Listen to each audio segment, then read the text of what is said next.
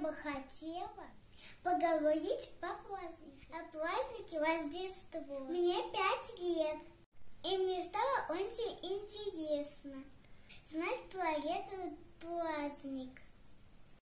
И я тут узнала, что Рождество – это великий праздник для всех христиан. В этот день родился в ночь 6 и 7 января наш Спаситель. Еще я узнала, что в некоторых странах его празднуют 25 декабря. Родился и Иисус в хлеву, где скот укрывался от непогоды, а потом его положили в кормушку для скота. Это были его первые ясли. Первый, кто поклонился Господу, были простые люди. Они увидели яркий свет и ангела. Свет это было иудейская звезда. И ангел сказал им: рождение Спасителя, ночь накануне с Рождества, считается совершенной. И если в эту ночь загадать желание, оно обязательно сбудется. А вы, ребята, загадали желание?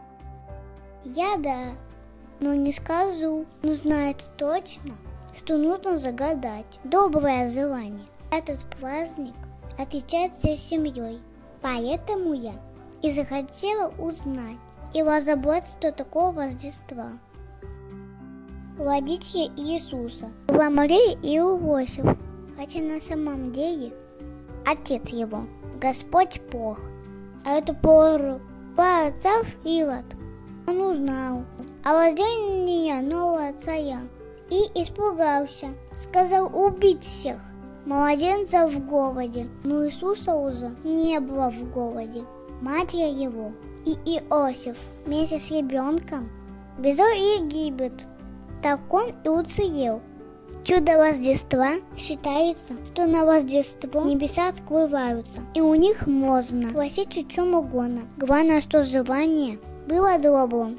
Ночь перед Рождеством и на Рождество делаются чудеса.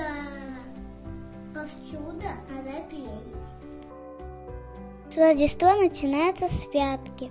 Это праздники, которые длятся включение. Это 12 праздничных дней. По традиции, в первый день праздника нужно посещать родных, близких, знакомых и дарить подарки. Святки от слова. Святой – это безгрешный человек, который заботится о нуждающихся людях. По домовительное время поначалу ходили рязаные, кайдующие, а в руках несли рождественскую звезду. Пели песни колядки.